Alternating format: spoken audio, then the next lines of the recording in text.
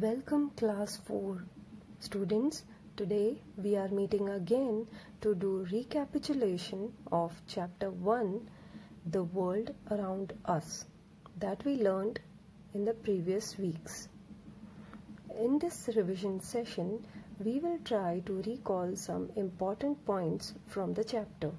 So let's get started. Long ago, the earth was green and clean. But after some time, someone invented machines to make life comfortable. However, we now realize that earth is getting warmer because sun's ultraviolet rays are reaching the earth easily and damaging the life on the earth. Now let's see what are its effects. Number 1, the temperature of the earth is increasing every year. Number 2, the amount of rainfall is getting less. Number 3, many animals and birds are getting extinct. That is, they are disappearing from the earth. Number 4, the amount of pollution is increasing day by day. Number 5, people are exposed to toxic air pollutants in many ways that poses many health risks such as breathing problems, contaminated food, contaminated water, etc.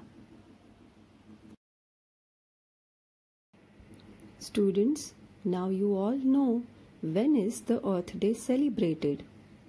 Yes, on 22nd April. And in the year 1992, an international conference was held in Brazil to make this day memorable. And to spread awareness, people across the world take up a number of activities like tree plantation, awareness camps on environment-related topics, pollution reduction camps, and many more. Now students, this chapter includes one beautiful poem. Let's revise it quickly. Up into the banyan tree, who should climb but little me?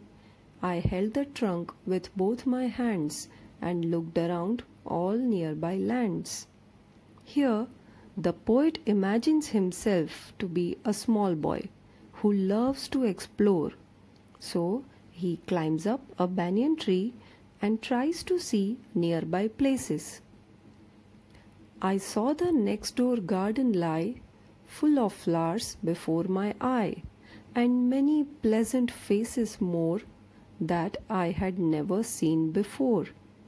Here, the poet mentions the things that he sees around, like garden, flowers, people, etc. And what else does he see? I saw the dimpling river pass, and be the sky's blue-looking glass. The dust roads go up and down, with people tramping into town. That means the poet says that the deep rivers are like a mirror for the sky, and he also watches people walking on the dusty roads. If I could find a higher tree, farther and farther I should see, to where the grown-up river slips into the sea among the ships.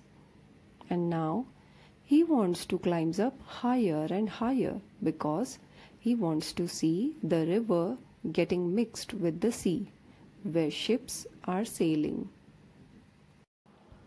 To where the roads on either hand lead onward into fairyland, where all the children dine at 5 and all the playthings come alive. Now here the boy imagines that if he could climb a higher tree, he could see the road going towards the fairyland, the land where all the toys come into life. This poem is written by Robert Louis Stevenson. Now that's the end of the chapter. Children, read the chapter thoroughly. Thank you.